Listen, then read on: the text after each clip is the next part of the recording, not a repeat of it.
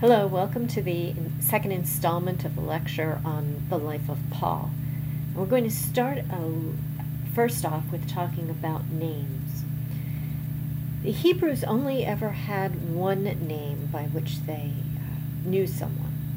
And so Saul, S-A-U-L, would have been the only name the individual who became the great apostle had.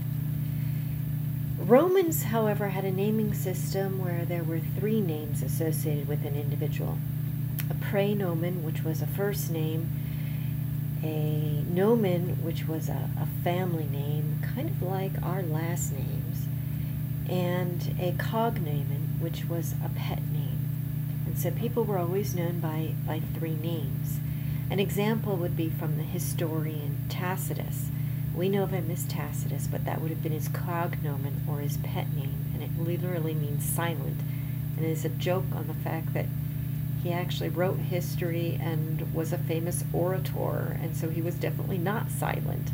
So the word Tacitus is a joke about he was called by a joke name.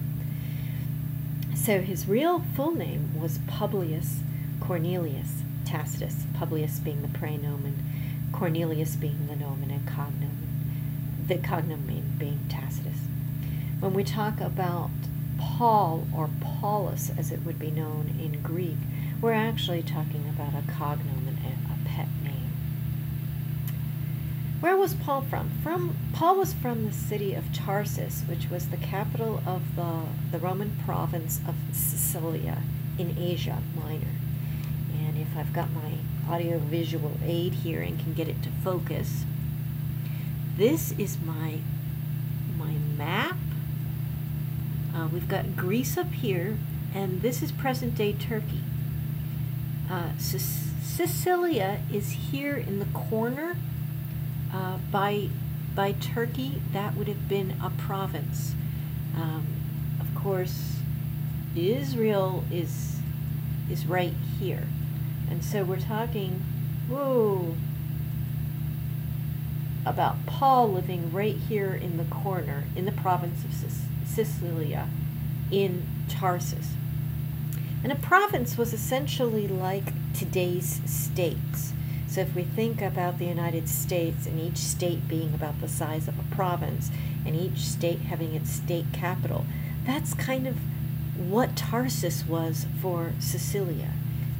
If Rome was the empire, Sicilia was a province which functioned like a state, and Tarsus was the capital of the province, or the equivalent of today's state capital.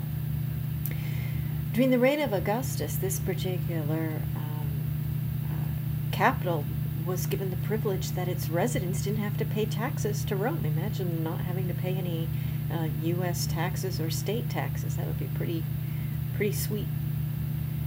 The citizens of Tarsus were very cultured. They liked philosophy, they liked the liberal arts, and in fact, in Paul's writings, you may find references in Aramean to the fact that Paul draws on Stoic philosophy or other philosophical systems. Tarsus has been pretty much described like a university town. A town that is just, you walk down the street and professors are thinking and students are discussing what they heard in classes. It's just sort of a really intellectual and exciting place to be. That was what Tarsus was. It was also very prosperous as a city because there was a plain outside of the city that allowed for farming, and they grew flax, which was woven into material, and so it had a very good economic base to it. If Paul was a citizen, and we know from the documents about Paul's life that he was, then it means his family owned property, because you had to be a property owner to have citizenship. And in Acts 21:39, there is a reference to he is a citizen of no mean city. Let's talk a little bit about citizenship in general. Acts 22:27 says Paul was born a citizen, so he's not first generation. His dad was already a citizen. There was probably some conferral of citizenship in honor of outstanding service to either his father or grandfather, which meant that Paul's family would have been part of the social elite in the town. The citizens often had a lot of great rights. Everybody wanted to be a citizen because there were benefits in it. If one was arrested, for example, one couldn't be whipped or suffer any sort of corporal punishment at the point at which the arrest was made. And there was a point where Paul protests being beaten by rods, Acts 22:26, which wouldn't have been something that he should have suffered as a citizen. Citizens could also get a free trial and a fair trial in Rome before the governor. How did one become a citizen? Well, children had to be registered within 30 days of their birth, and at that point they got a pair of folding clay tablets. They folded so that the clay wouldn't, and the impressions in the clay wouldn't rub off, so it was sort of like a hinged tablet. And it was a notice of birth registration.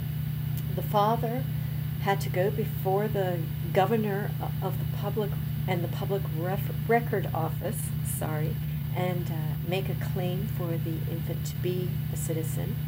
And then 2 witnesses had to certify the birth registration certificate. So Paul was a citizen.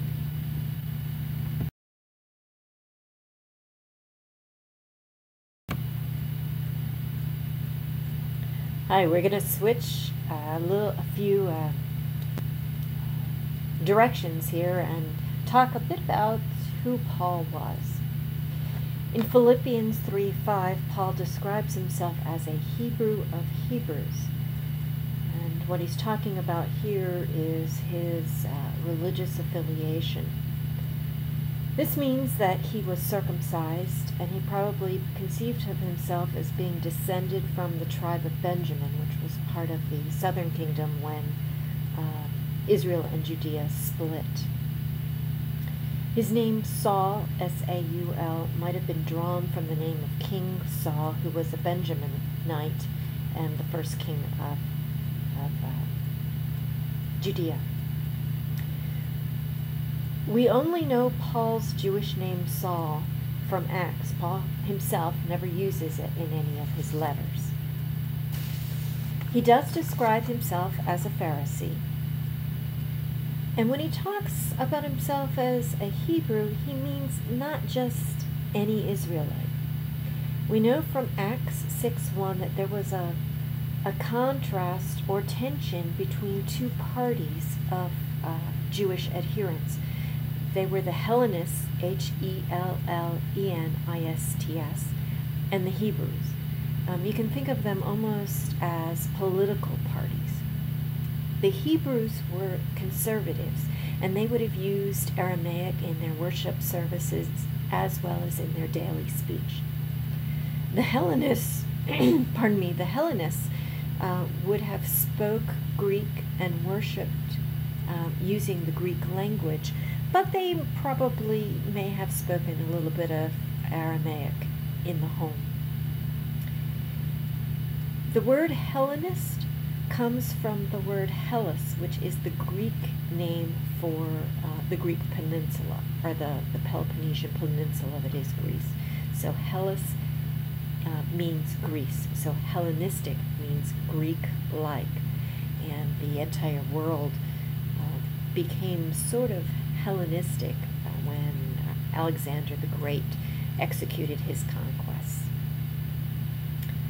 So essentially, Paul was a Jew who was born in a Greek-speaking city and was a Roman citizen. He was likely a Hellenist. E.P. Saunders, in the book Paul, original title of a book on Paul called Paul, he speculates that the apostle possibly even knew Latin as well. People in the Middle East are often very multilingual. We here in the United States don't necessarily always capture that knowledge very well because we tend not to be naturally multilingual ourselves. Throughout the various letters, Paul reveals other bits of information about himself, and I'm going to quote a lot of scripture verses here, but I am also going to post the notes so that you will be able to have those scripture verses noted from the notes for this lecture. What he reveals about himself. He confesses that he persecuted Christians in Galatians 1:13 and 1 Corinthians 15, verse 9. He talks about his own conversion in Galatians 1:16 and in 1 Corinthians 9:1. He calls himself an apostle, one sent. Apostolos means one who is sent in Greek. And that comes up in 2 Corinthians 11:5. There is some indication that he had some sort of an illness in 2 Corinthians 12:17, Galatians 4:13 through 14. And I've heard all sorts of speculation as to what this illness was. The philosopher Nietzsche even talks about the possibility that Paul was an epileptic. Pretty much everybody tends to project on Paul whatever illness runs in their family or they themselves have experienced. So there's something wrong with Paul. Then he talks about having met some of the original 12 disciples in Galatians 1:18, and this seems to have been about 3 years after his own conversion. He supported himself with trade. This comes up in 1 Corinthians 4:12. Acts is where we learned that it was tent making. So essentially, by his own class, he was middle class. He is thought to have been unmarried due to his comments about celibacy in 1 Corinthians 7:10 through 16. And we don't really know how or where Paul died. The book of Acts leaves him in prison on his way to Rome, but doesn't tell what the results were of his trial in Rome. And his letters indicated that he intended to travel one day to Spain and was looking for financial support to get there. And so that's from Romans 15 verse 24, so we don't know whether or not he made it. But that is a small, short thumbnail sketch about the life of Paul. Thank you.